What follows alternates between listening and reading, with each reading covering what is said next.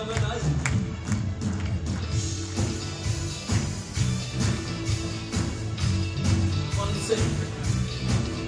are here as we lift you up. You are riding on our praise. Being true over everything. You are seeing our praise. This is prophetic. I can feel it in the air. We lift our praise and we change the atmosphere. The hearts open now. Everybody's singing out. Whoa. Turn it up, this sound of praise. Make it louder than any other. Lift him up and shout his name over the world. As we praise, I can feel the change as your presence now invades. Hear the sound of the broken chains, prison doors are giving way.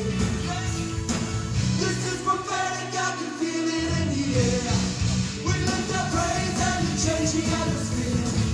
The doors open now, everybody's singing out. I am free. Turn it up, this sound of praise. Make it louder than any other. Lift him up and shout his name over the world. Turn it up, this sound of praise. Make it louder than any other. Shout his name over the world.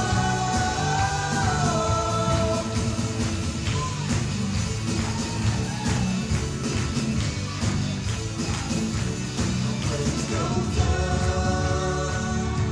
the rain comes down. Our praise goes up, the rain comes down. Come on, lift it up. Our praise goes up.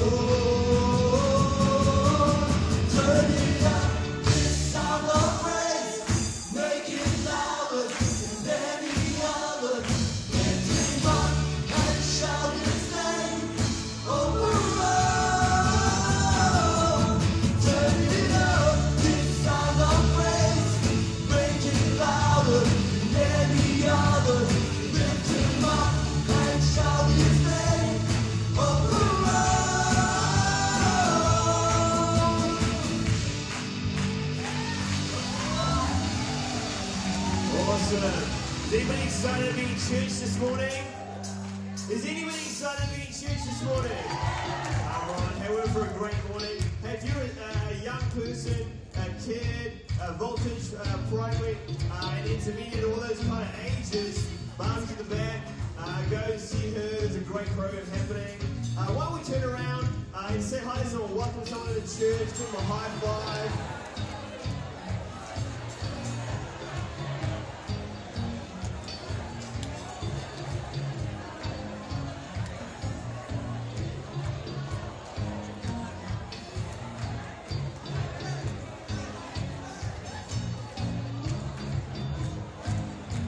For the first time, and I just want to say a very special welcome to you. My name is Adrian, the youth pastor here. But hey, we're going to carry on praising. We're going to carry on lifting his name. We're going to carry on giving him praises. We're going to, if you've never jumped around, I encourage you to jump. It's a new experience. It's gonna take your praise to a whole new level. Come on, church, we're gonna carry on singing. We're gonna praise him. Come on. You are God, and we lift you up. We'll keep singing. We'll keep praising. We won't stop. Giving all we got. 'Cause you're worthy of all glory. Oh, there is no other. You are forever. Lord over all. Nobody like you. No one beside you. We go to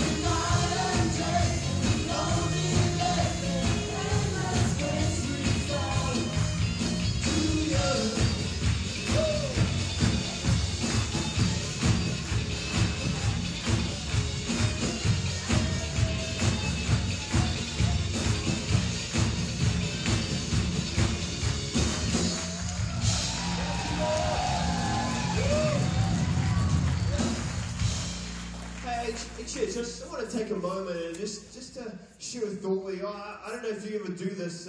Maybe it's just me because you guys are all Christians here. But sometimes the praise and worship just becomes like a stepping stone to get to the end destination. You know what I'm talking about? Well, we come here for the preaching, we come here to hear the word and the notices and the music and other stuff. That's just to fill in space. And so we spend time in worship just maybe counting down the songs, because we know when we get to the fourth song, we get to sit down again. Or you know, we're like, okay, that's 2 praise songs, 2 worship to go. Maybe when we just zone out and spend the time in worship just thinking about what's going to be on the menu for the rest of the week and what we need to do for food shopping or the things that are happening in our life. But why don't we make a choice this morning that we make praise and worship the main thing? That we don't make that the preaching is the destination, but there is a moment in praise and worship where we choose to connect with God. There is a moment where rather than thinking about our own thoughts, we say, hey God, why don't you let my thoughts be your thoughts? Like, God, why don't you fill my thoughts? God, why don't you speak to me? God, I want to hear from you. God, I want to connect with you. Come on, church, this morning, let's choose to engage. Let's choose not to just get disinterested. Let's choose not to zone out, but let's choose to engage and to give him the praise and worship that he's worthy of. Come on, church, we're going to worship this morning. We're going to sing a new song to Jesus. There's actually a song that's come out of us as a church. This is an Elim song that Amiga wrote, and it's based on Isaiah 61. Come on, let's make these words our words. Come on, let's make this our anthem. Let's lift it up to him. Let's engage. Let's press him this morning.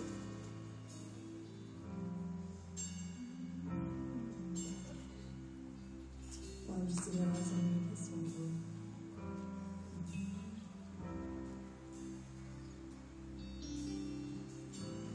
You've anointed me. Set the captives free.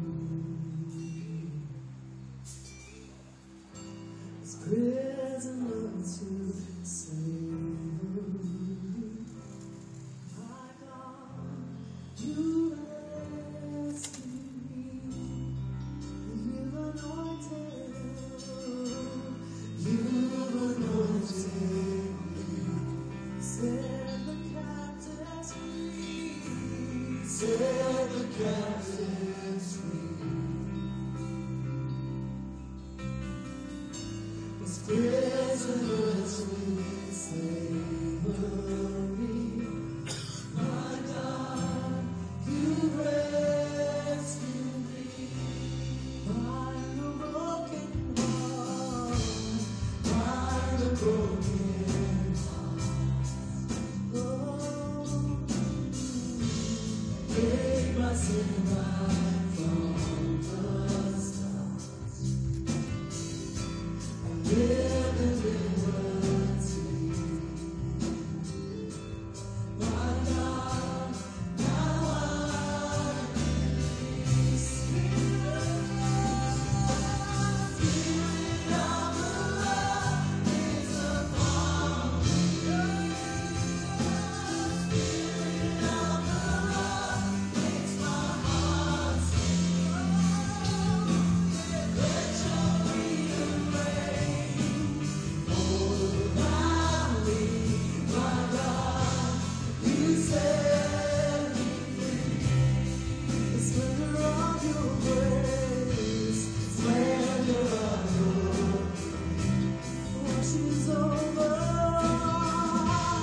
washes over every day. You are my desire, song of life, where I belong. Spirit of the Lord is upon me. Spirit of the Lord makes my heart sing. Let your freedom reign all around me. My God, you set me free.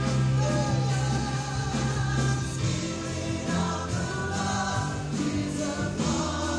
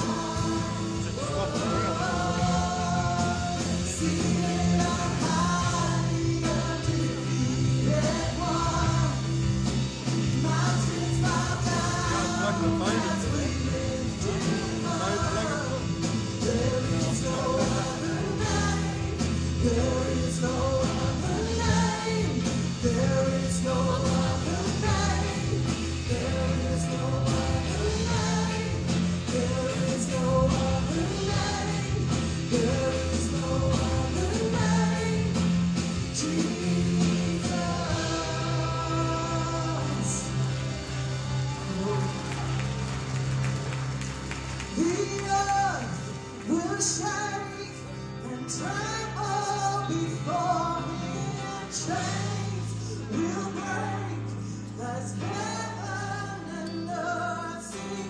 Holy is the name, holy is the name of Jesus, Jesus, Jesus. The earth will shake and tremble before him. Chains will break as heaven and earth sing.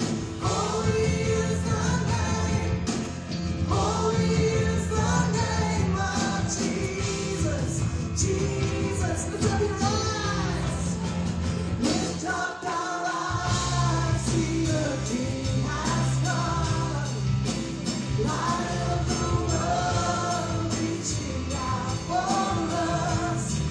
There is no other name, there is no other name, there is no other name, there is no other name, there is no other name, there is no other name, Jesus. Come on, church, we believe that there's no other name by which we must be saved. Come on, let's give a shout of praise this morning, church. Come on, let's lift up the name of Jesus.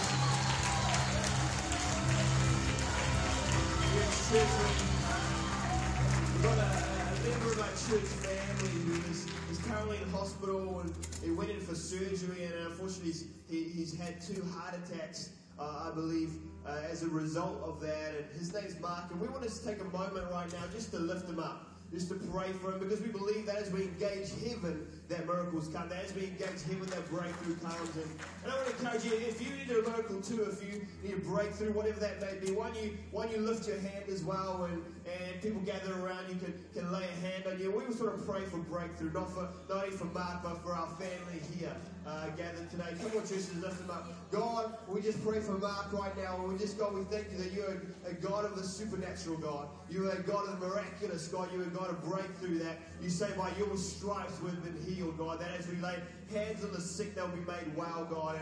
And so, God, we just pray for Mark. We just pray that your peace, God, that surpasses all understanding, God, will guard his heart and guard his mind in Christ Jesus, God. We pray that you would bring healing and recovery, and not only for Mark, but for every person gathered here that may need you, God. In Jesus' name we pray. Everybody said? Amen. Awesome, church. You can grab a seat. Thank you, youth. You guys are phenomenal. Awesome. You guys must have a really good youth pastor. I don't know who that might be. Hey, church, welcome. So good to have you here this morning. I love coming to church. I love being here on Sunday morning. It's such a good time and a great time gathered together. If you're here for the first time ever, we've got a welcome pack. We'd love to give you some information on the church. So you don't need to move. You don't need to go anywhere. Just pop up your hand right where you are if you're here for the first time. And one of the ushers will bring that out to you. And we'd love to see you in the new person's lounge as well, which is just through the cafe.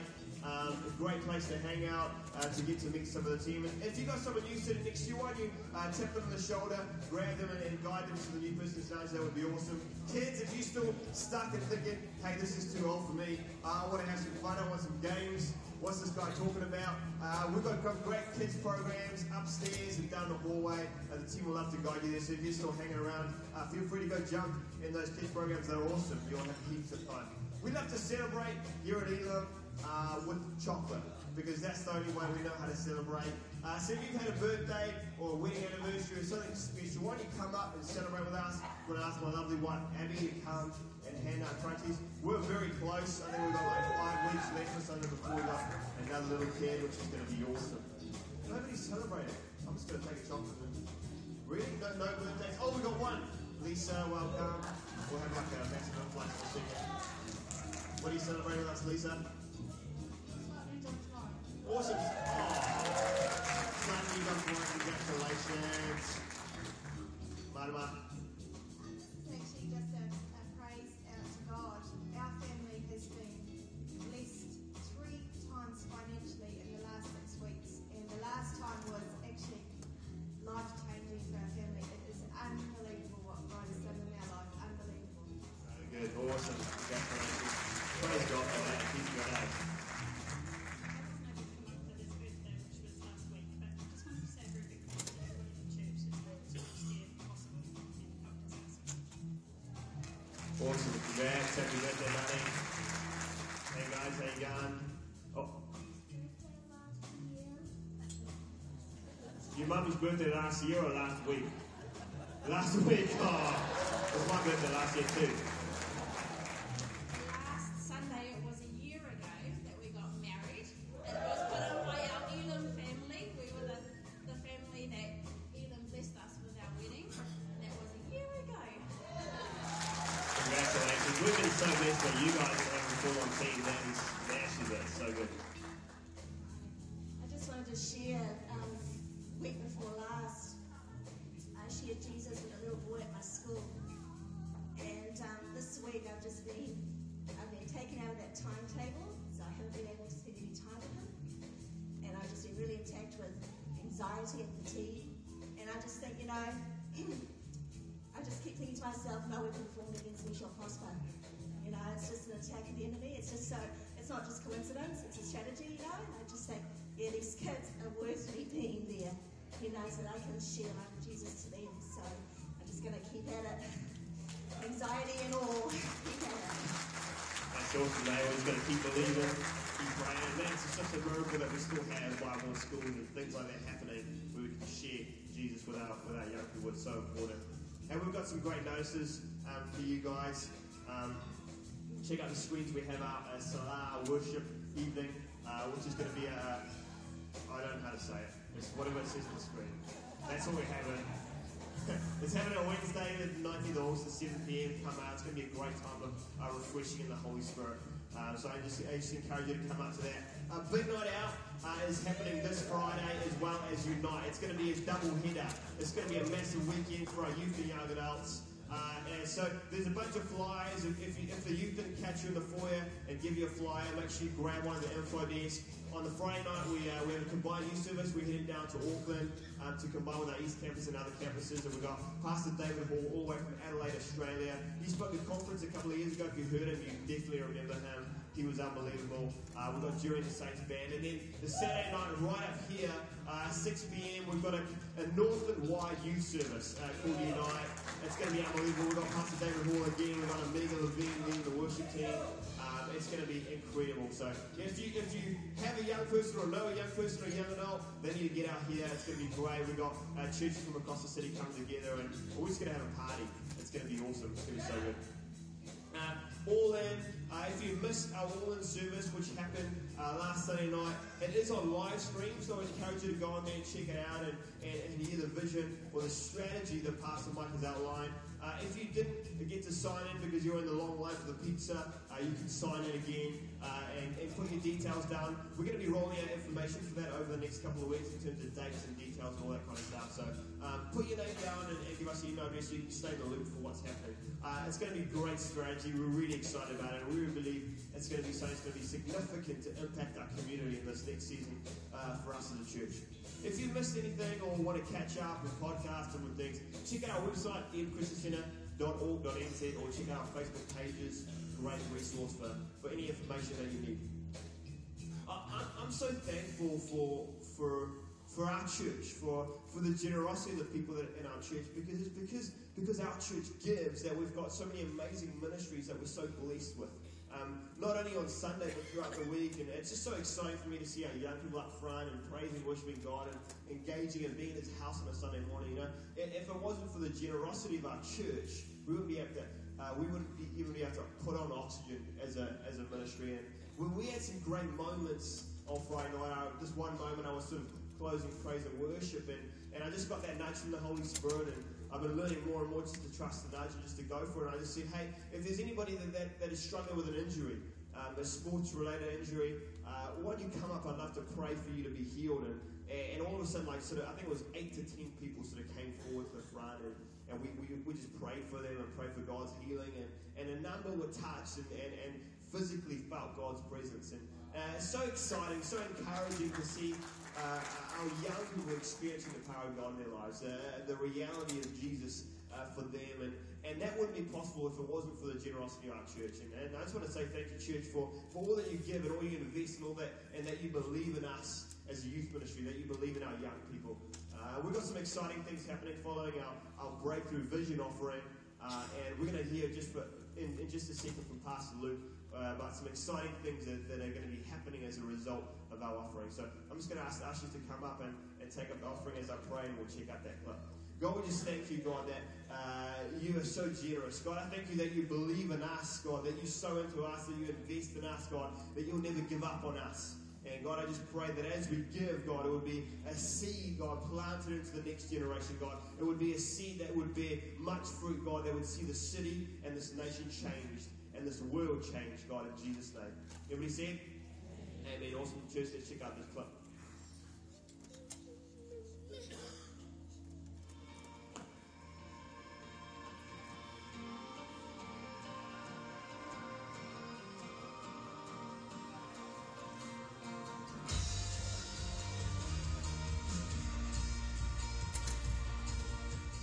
Hi Church, I just want to say thank you for your incredible giving in our vision offering. We've raised, looks like around about just over $250,000. Just outstanding. We have a number of projects that we want to do. There are different things that we're going to do in each of the campuses. But a big project, a big mission that we want to do is we want to plant another congregation in the Pukekohe, Franklin area. We're one church that meets in 4 locations. Soon we'll be one church that meets in 5 locations. And so we have a number of people that are moving out that way, and we want to establish a church there. Pastor Darrell and Denise Booth, like Kim and Darrell, they're going to head up this work, and Pastor Darrell will tell you a little bit about it. Yeah, it's so exciting to be a part of Elim because we believe that we carry a message of hope. And that message of hope is to go out there and cause breakthrough in people's lives and to change towns and cities for Jesus. So it's really exciting for us to be able to establish that, to go and plant that there. So, hey, church, we're really asking that you will pray for us, that you will support us. And if you know of people who live out there, or maybe they're out there already, family or friends or anybody, please let me know their details or their names and email addresses and things like that. I'd love to contact them and give them an invite. So, church, please be praying for us. So pray for this new work. If you know somebody that lives out that way, contact Pastor Darrell. Maybe you're going to move out that way, get in touch. You'll see his email on the screen below you. Again, thank you very much for your generous giving to us.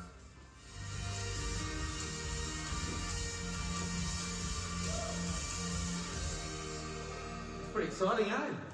Go from 4 campuses to 5, and then maybe 6 and 7, and who knows, maybe some people here are carrying a gift, something that may be needed in one of those places as well. So we're excited about being a part of a church that's making such an impact right across our nation.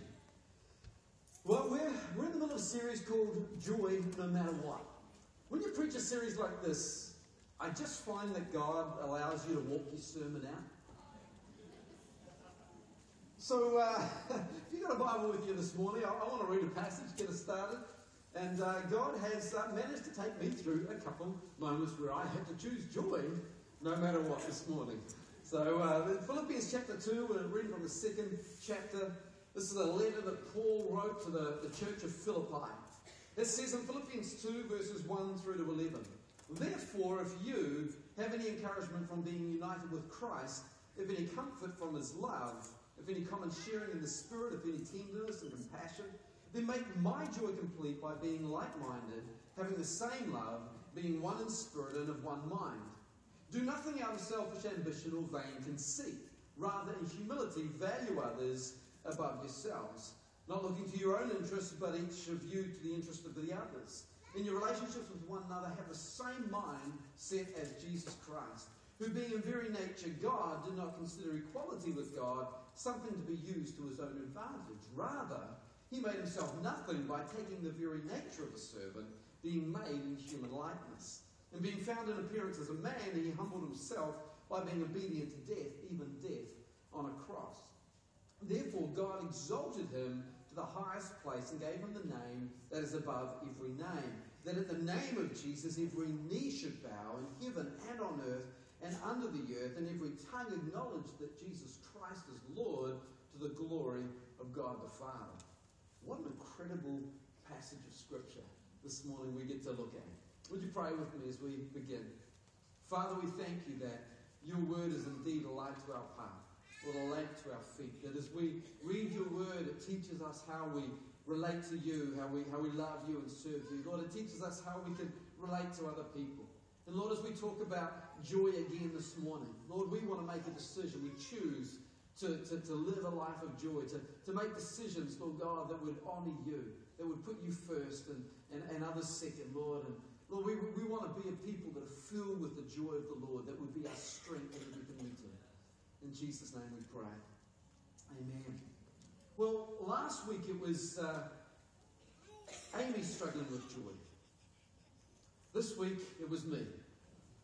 Let me tell you a story. We operate with a budget. I've shared a little bit of that in our communication, sex and money. Every bit of our money is allocated. So it's allocated for food, for clothing, for savings. We even put money aside if we want to give it an offering in a year. We put money aside so that we're able to do that. We've got spending money. We call it sanity money. So this is money that you can spend at any time without any repercussions, as long as you only spend that money.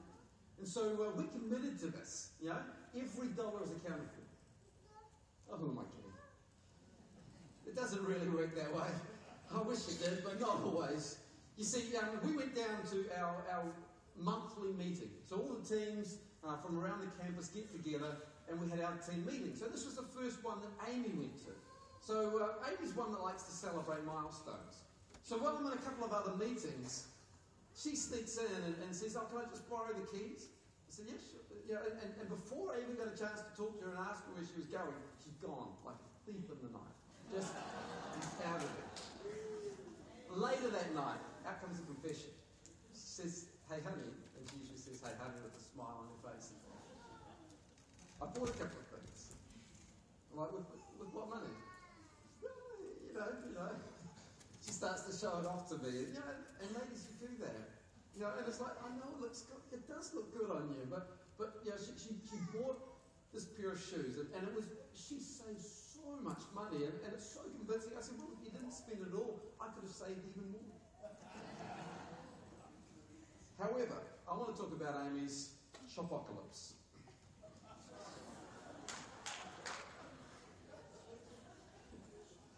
Amy confessed one by one the items, and even, I saw the other day, I was like, wow, that's in your top two, that's awesome. Well done. But Amy confessed to you not that long ago that she likes to have her money where she can see it hanging in a wardrobe. The reality of this is Amy's going to have to hang her boots on the curtain rods, because we can't afford curtains in our new house because of it. So when you come around to visit, you'll see these boots hanging on the curtain rods, all right? But you see, it gets even better than that. Last night we went out and she was wearing her boots, and a glass dropped on the ground with some Sprite in it, and the Sprite splattered all over her new leather boots. In some religions, you call it karma. I just wonder if that's the judgment of God. I'm teasing. Actually, the boots look great, though. They're fantastic. So that's all right. She gets her own back. She gets to preach in a few weeks. She can tell a whole bunch of stories. But as you can see, even your pastors don't agree on everything. And in this passage, we're hearing Paul talk about a thing called unity. What hope do we have of actually finding unity in a group of people that are so vastly different? If you were to talk with anybody in this room, you'd find some things in common, but there are so many things that are different. So many even views and opinions that are slightly different to each other. So how do we find this unity that Paul is talking about? This one mind, this one thought, this one purpose, one focus.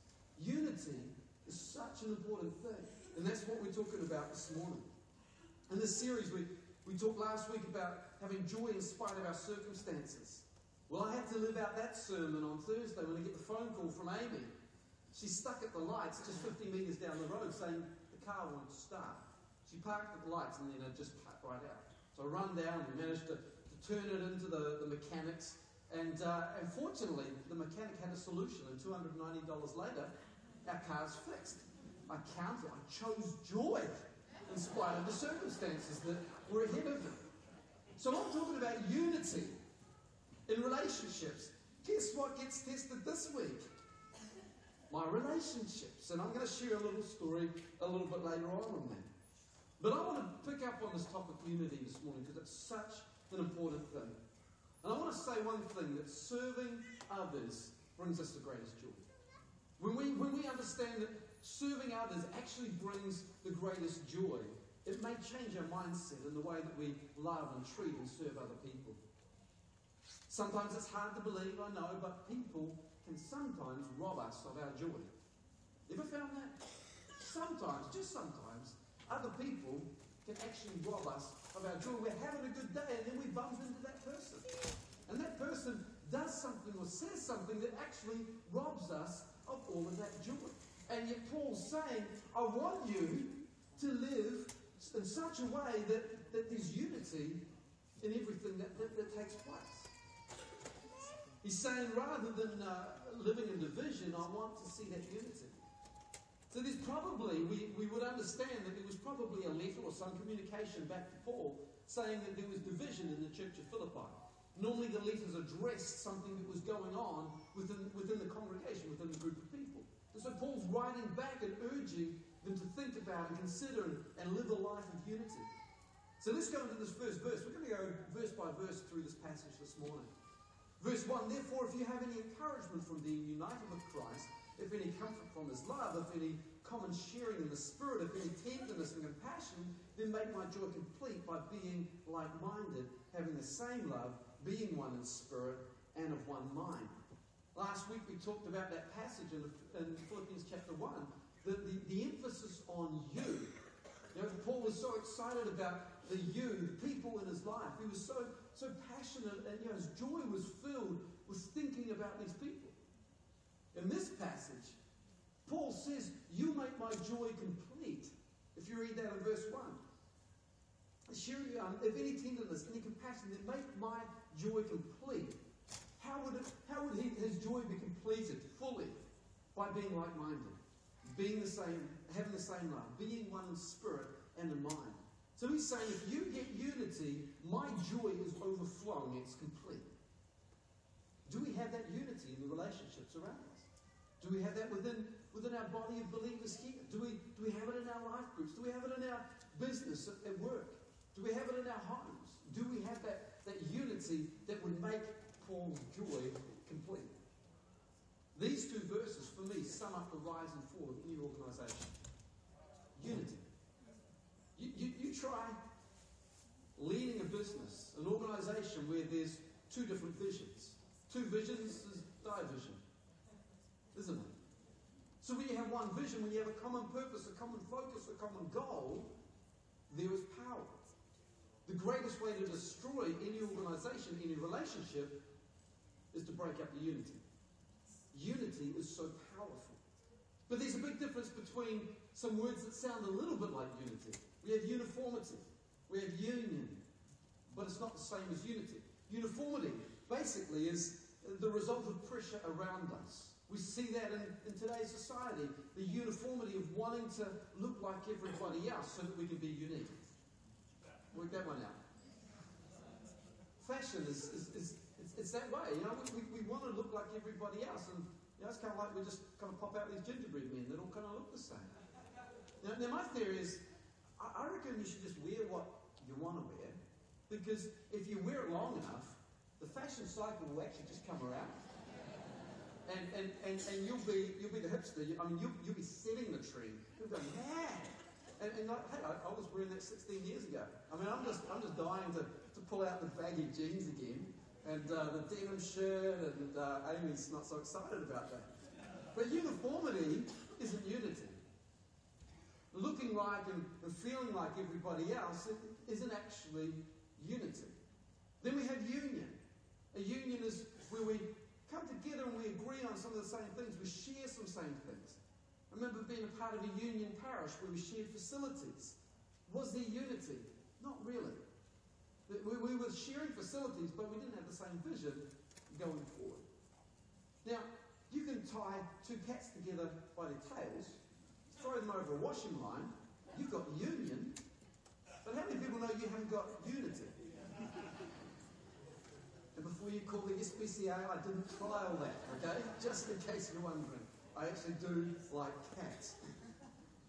See, unity is actually a heart thing. Unity is my heart connected to your heart, agreeing on the same thing. It's not pretending, it's not putting on a face, it's actually something that goes way deeper than looking or sharing together of resources. It's actually a heart thing that says we are on the same page in these things.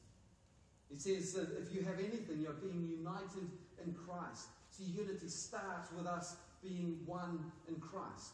When we have a relationship with Jesus, we are then more likely to find unity with other believers because we become like Jesus.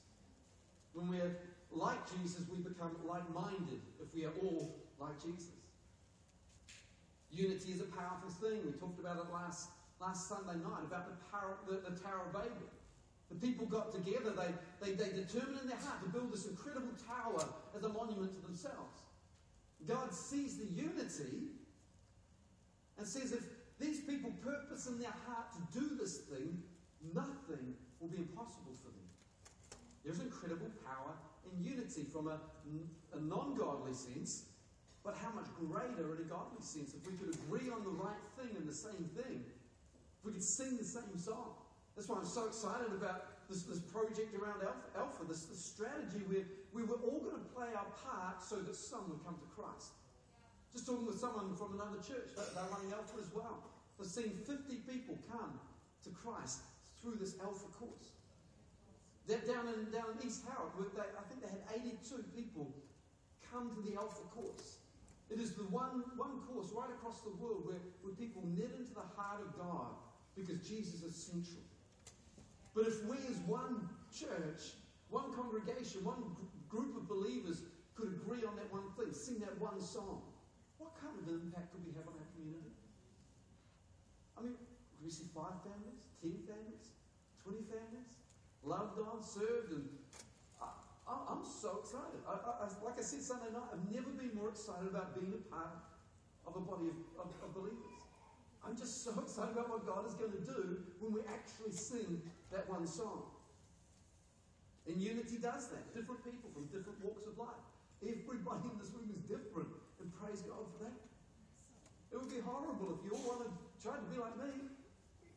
Because I'm doing my part, and if you do your part and we all do our part, the influence we have is far greater because we actually are touching the different people that God has placed us beside. If we don't have unity, then there's generally a spiritual problem. Because it's a heart thing. If we don't have unity, then there's division in our spiritual relationship with other people. And that's what we've got to pray for. That's what we've got to believe for. That's what we've got to contend for. That unity. So this is where Paul goes on in verse 3. He says, do nothing out of selfish ambition or vain conceit. The root of all man's sin is selfishness. It's being self-centered, being focused on me rather than on other people. The cause of selfishness is pride, isn't it? When we read in Isaiah and Ezekiel about the devil, he fell because of pride. He saw the worship and the adoration that was being given to God, and as an angel, he said, I want that for myself. It was like he stepped in to receive the glory for himself. That's pride. That caused division. See, God doesn't tolerate division, does it? It happened like lightning. That's how it's described. Boom. The devil was cast down like lightning. Unity is a big thing for God.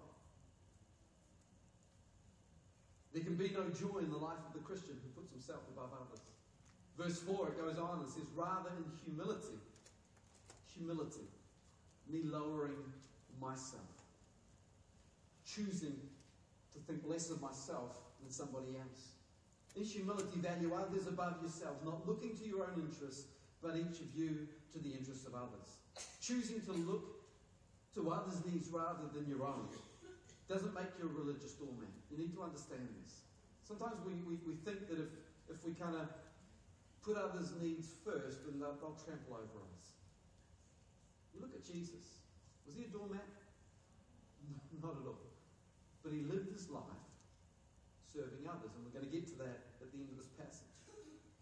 Doesn't mean that you have to give in to everybody else's wishes and needs. But what it does mean is that you're always thinking about somebody else.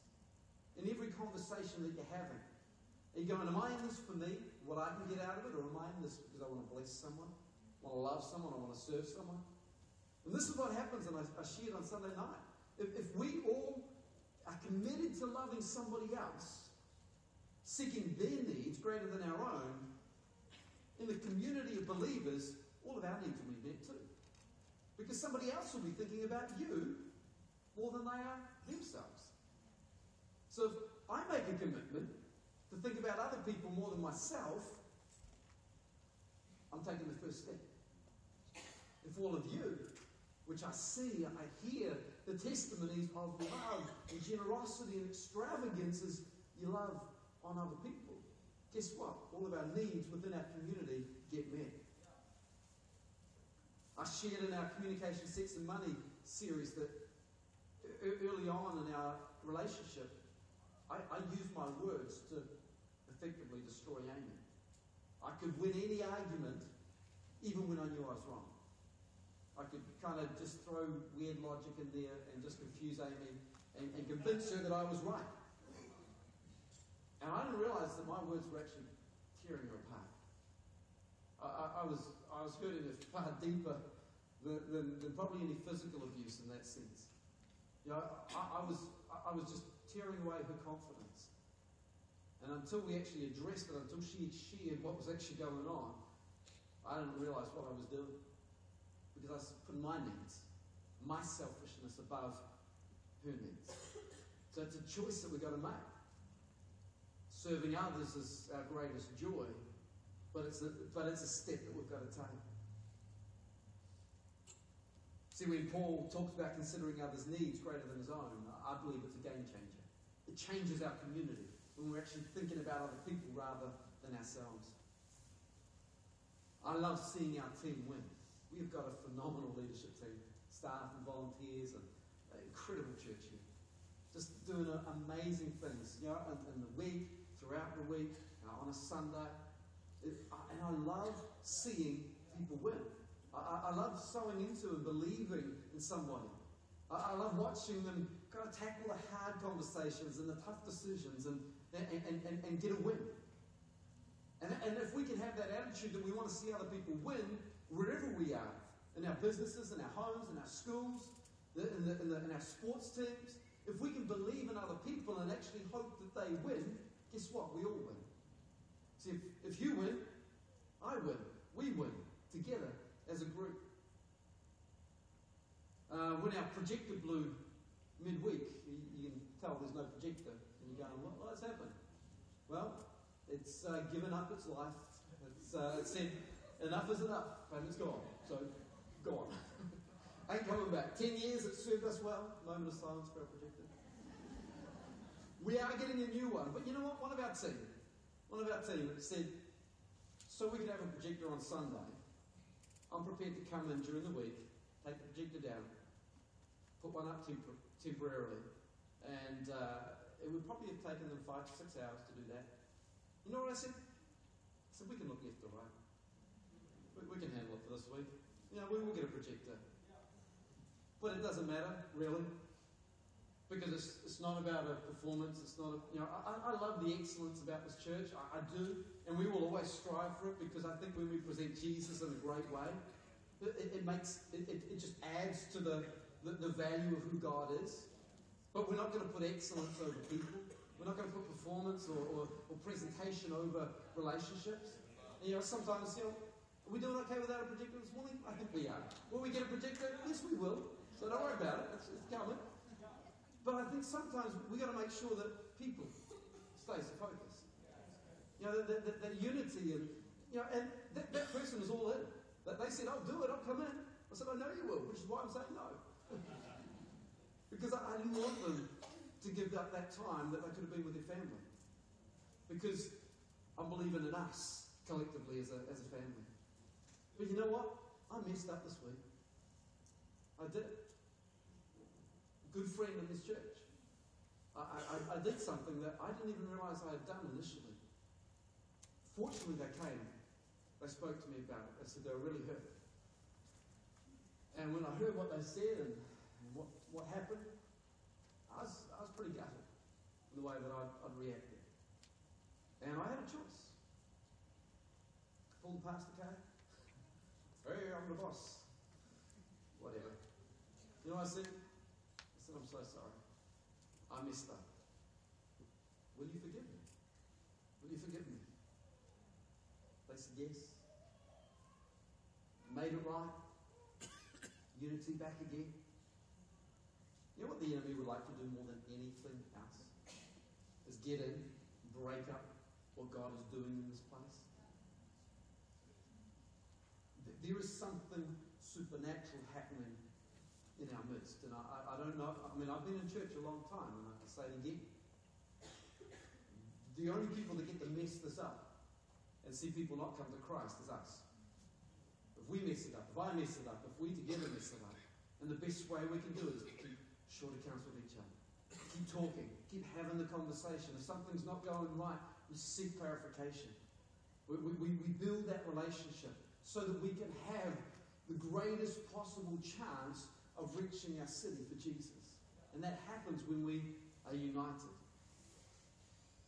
Unity is love, it's forgiveness. A choice that says, I want you to win. Because if you win, I win. We win.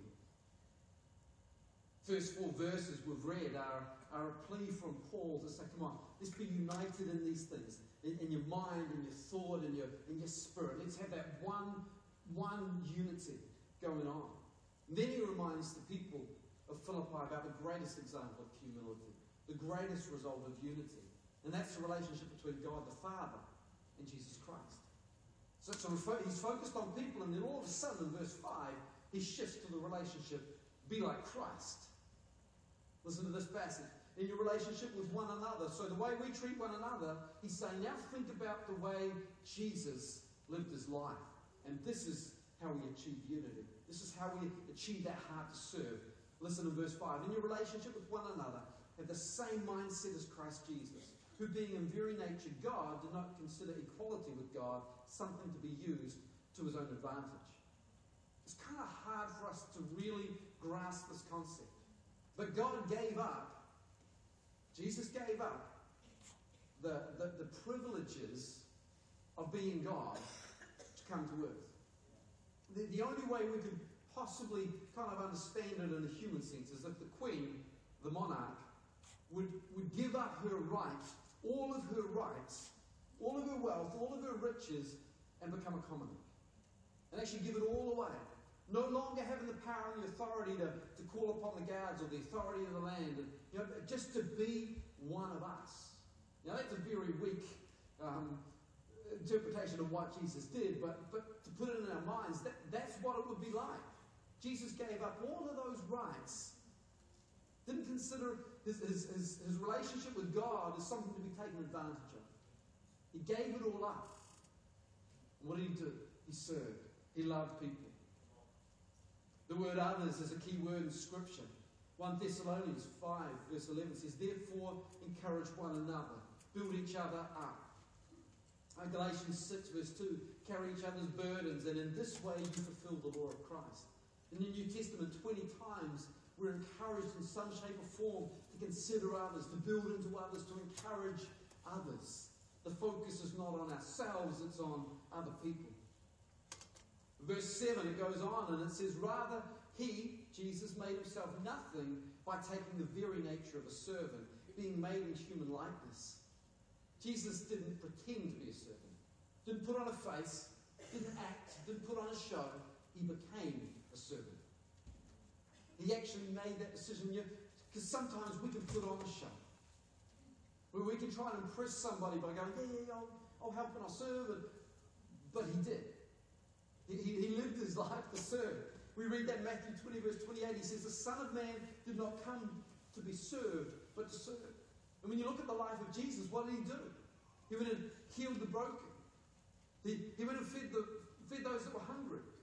He was there pretty much at the beck and call of anyone who needed him.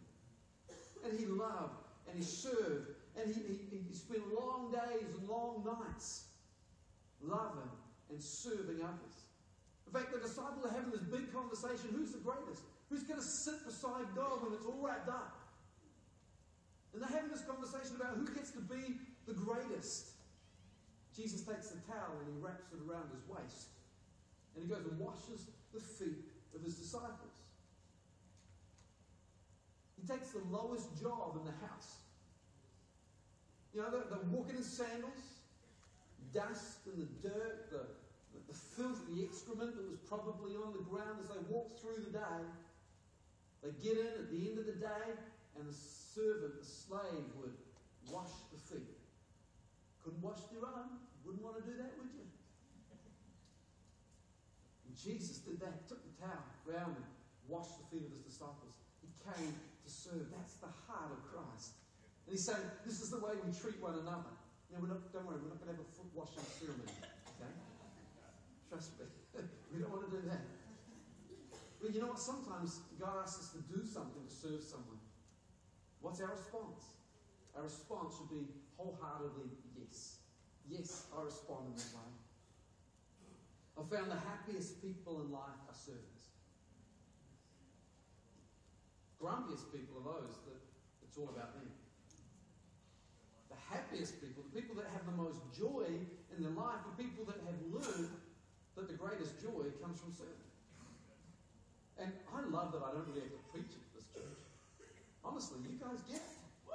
You guys have got it. You understand it. And this is an encouragement that there's such a heart to serve. I love praying every Sunday morning, 9:15, with the team that's about to come out and love on you guys. It's such a joy and a privilege to hear their hearts. I want to love, I want to serve, I want to bless somebody. But it doesn't just happen here on a Sunday. It goes out into the various ministries. It goes out into your world, where you go to your boss and say, is there anything else I can do for you before I go home? As the boss, serving the needs of those that you are over. Having that heart to serve and love on others changes the world around us. Serving others brings our greatest joy. You know, the roots of true happiness grow in the soil of service. Incredible thought, isn't it? The roots of true happiness grow in the soil of service. You want to find joy? Serve someone else. Serve someone else. I am enjoying the greatest season of my life, in ministry and leadership. Why? Because I get to serve someone else's vision. I had 7 years of being able to have my own vision, and you know what? I'm just loving this even more. I'm loving the fact that Pastor Luke and Marilyn have got a vision, and the elders have got a vision for our church and the campuses, and I love serving that vision. I'm so excited about what God's going to do as we all come under that vision with that one strategy, singing that one song to reach and serve and influence into our community. All Christian ministry begins by being a servant. I don't know many people that come straight out of school and get offered a CEO role. Yeah? You work your way through the company. How do you do it? You work hard. You serve. You serve, you serve, you serve, you serve. Someone goes, I like your attitude. You're a hard worker. You're gonna step up into this next role, and then this next role, and then this next role. And that happens with a heart to serve. Not for the promotion, but because that's our heart attitude, that we want to serve others. We're given 3 examples of those who learn to serve in the latter part of the chapter. So if you go to the last part, and we won't get there today, but verse 17, verse 20, 22, verse 30, it talks about Paul. He talks about his servant heart. Verse 20 and 22, it talks about Timothy, the way that he served, and as a result of that, found that next level of leadership.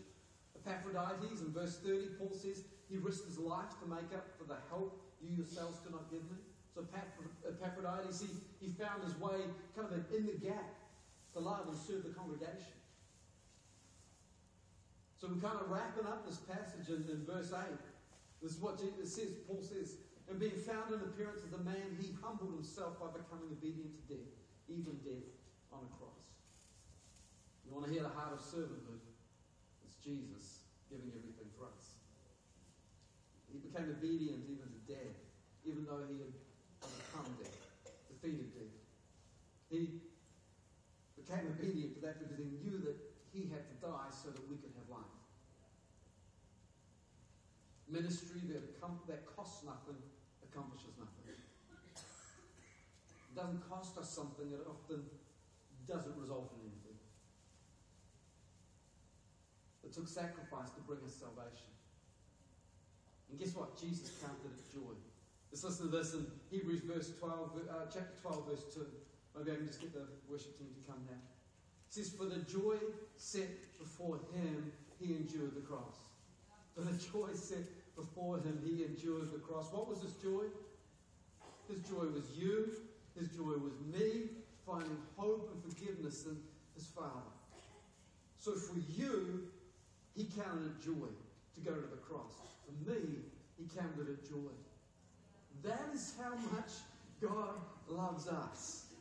So much that he gave his only Son, so that whoever believes in him wouldn't perish but have eternal life. That is the joy that Jesus lived for, so that we can have a relationship with God. Maybe you're here today and you haven't received the salvation, the forgiveness from God. It's here, it's available right here, right now. And a response in our hearts, a confession of our mouth, we can receive that forgiveness. And right now, with every head bowed, every eye closed, I want to give that opportunity. If you've never asked Christ to be your Lord and Savior, to forgive you for the sins that separated you from God, today you can. With a simple acknowledgement, God, I've sinned. I've messed up, I've fallen short of that standard of holiness.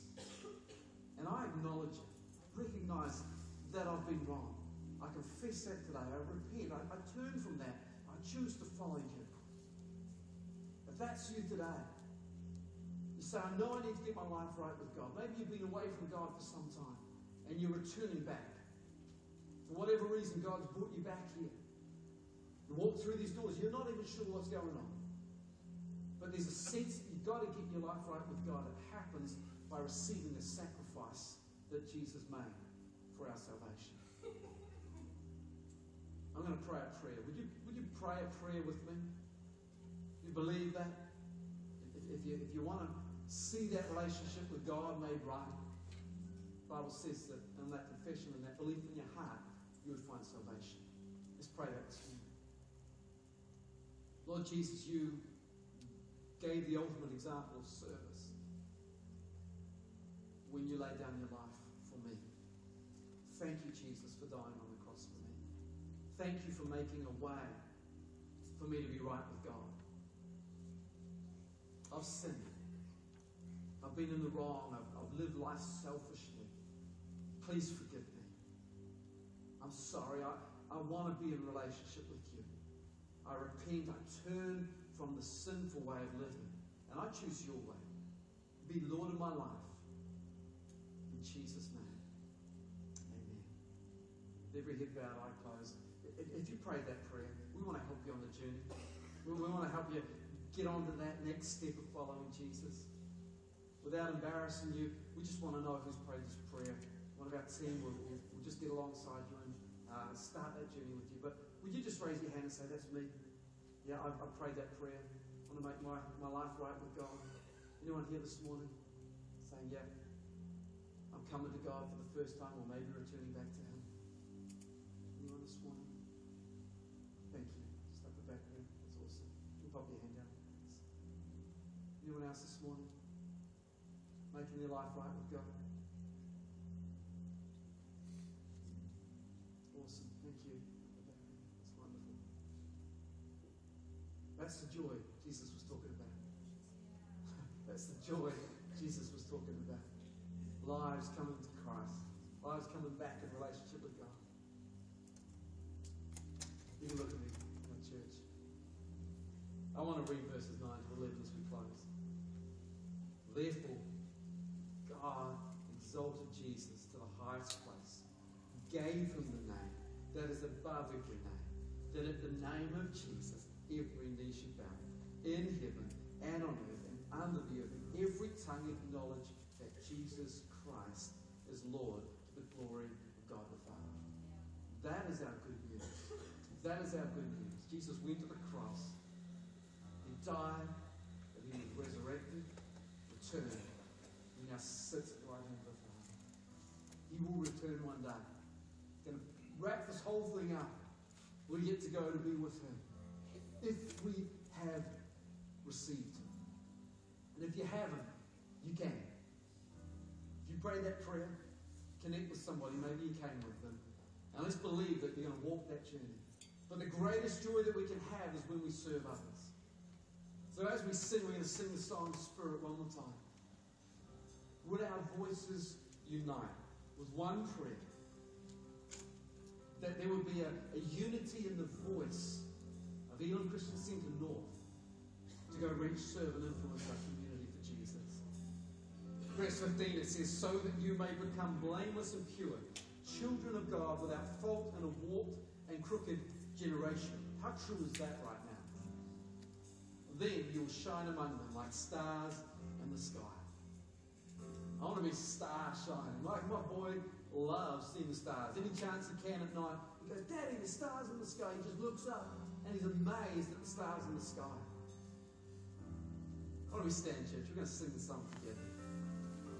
Wouldn't you want to be a star that shines brightly into this generation, into the darkness that is all around us?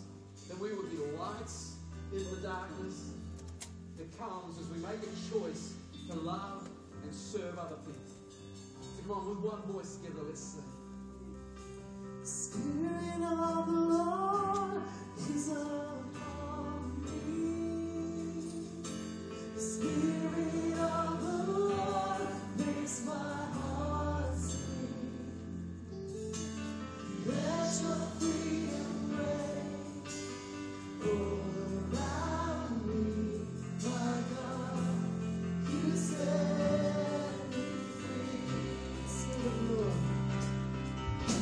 Spirit of the Lord. The Spirit of the Lord is upon me. The Spirit of the Lord makes my heart sing. Let your freedom reign all around me, my God. You set me free. Spirit of the Lord is upon me. The Spirit of the Lord makes my heart sing. Let your freedom reign all around me, my God. You set me free. Hey, church, if today's message impacted you, I encourage you to come get some prayer, and there's a team that would love to pray for you. But maybe what's impacted you is a need to have a conversation with someone, is a need to restore unity. So I encourage you, have confidence, have boldness, go have that conversation. If you're not in a life group, we have life group tonight. I'm so excited for the life group, hanging out with some people that I love doing life with. If you're not in a life group, make sure you get into one. Best thing that you can do. We've got a great service next week again with the next part of our series, Joy, no matter what. So find someone, grab an invite card, invite them to church, and don't forget to be a center of hope to reach, serve, and influence our community. Bless your church, go to the cafe, have a coffee. It's going to be a great time.